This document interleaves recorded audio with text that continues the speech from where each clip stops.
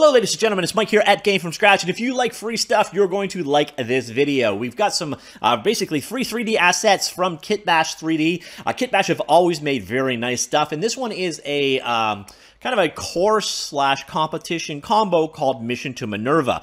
So as part of it, you can download the free kit. We are going to go hands-on with that kit in just a second.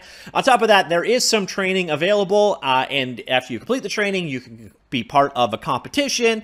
So you see here, you download the free kit. It's got cargo ships, terrain rovers, terraformers, etc. You're trying to create your own best kind of sci-fi module out of this stuff. Everything is modular in nature.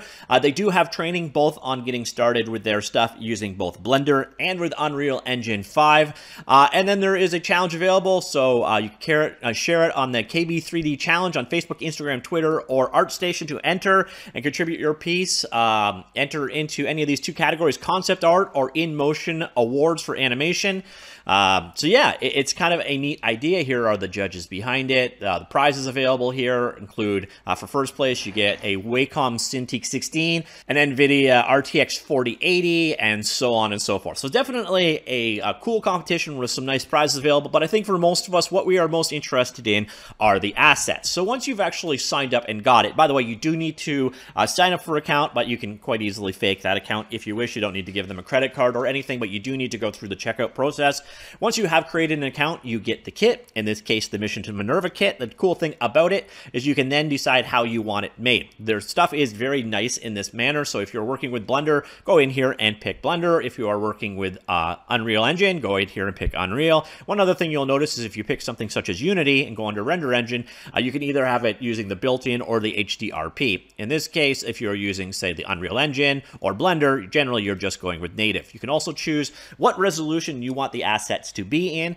When you go ahead and grab the Blender one, you're going to get the textures separate from the model files, and I do have to warn you, they are big. Very, very big. So here is, for example, the Blender kit. So there is what you get, and you'll notice it is 3.7 gigabytes in size. So it can definitely be challenging to run this one in Blender in a good performance way. Okay, it's chunking out on me here. So here you can see this is the kit and everything in the kit. And you'll notice, yeah, it's a little bit slow. That's because there's 3.5 gigabytes worth of assets here. Getting an idea of the density and the quality of the assets in this kit. So definitely neat looking stuff for sure.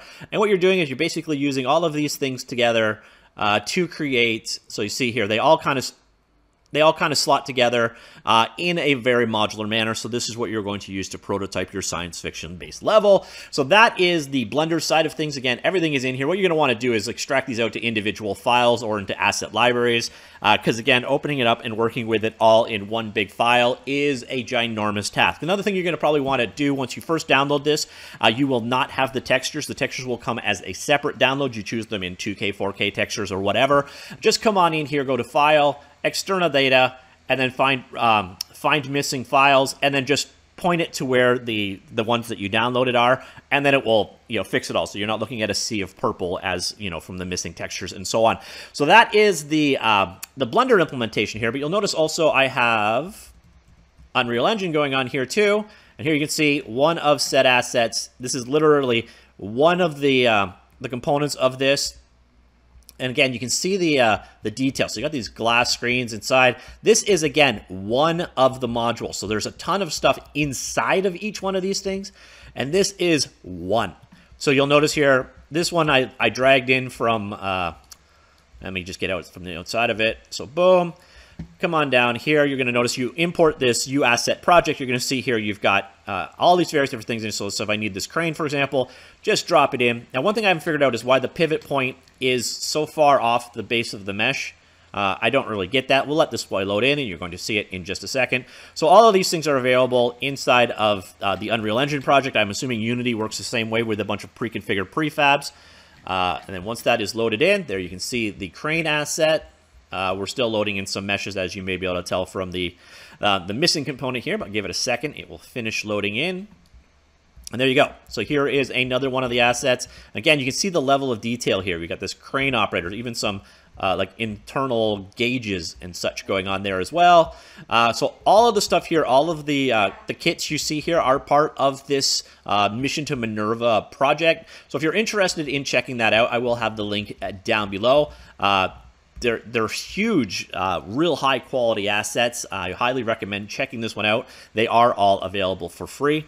Now, an obvious question is, how does the licensing work on this one? Well, you technically own it as if you purchased it. They do have a licensing page, kind of walks through how their licensing works, but it seems to be pretty straightforward. It is yours forever. Once purchased, your license has no expiration, has no renewals being required. You may use your assets in any personal or commission project completely royalty-free forever.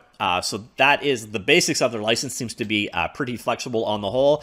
And as I mentioned earlier on, this does appear to be like, once you've actually got it through this setup, it does seem like it was as if it was a normal purchase. So that seems to be the license that you are under. So again, if you are interested in checking this out, it is the Mission to Minerva. You get the free kit there. They've also got, again, some training available for both the Blender graphics application and the Unreal Engine game engine. So if you want to see how to use those assets in those environments, they do have training for that. And of course, there is a competition out there as well that you can completely ignore if you so wish and just look at this as free stuff. Or of course, you can enter the competition and win some prizes. As you can see right here, there's the first place prizes.